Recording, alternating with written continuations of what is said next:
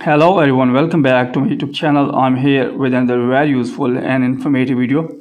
In this video, I will show you how you can use number to iMessage. So in this video, I will show you how you can use your number to iMessage.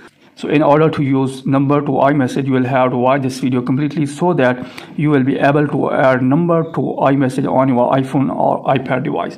So now let's get started how you can add your mobile phone number to the iMessage. So here first of all you will have to open setting, then after that tap on your Apple ID. After that here you will have to tap on sign in and security. Then here you will see this type of interface. Here you can see that the number is available here. Here you will have to add the number. Here tap on edit, then tap on manage, then tap on delete.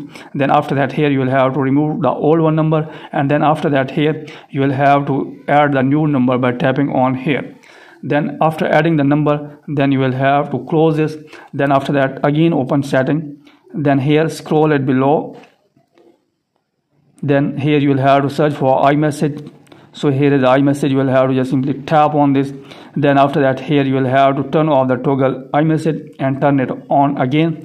And after that here you will have to find the option of send or receive. Just simply tap on here.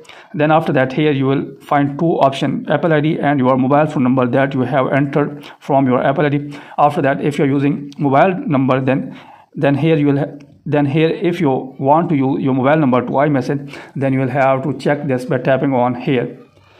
Then after that you will have to check this number, and after that your number will be added to the iMessage on your iPhone device. So this is a way through which you can add your number to iMessage on your iPhone device.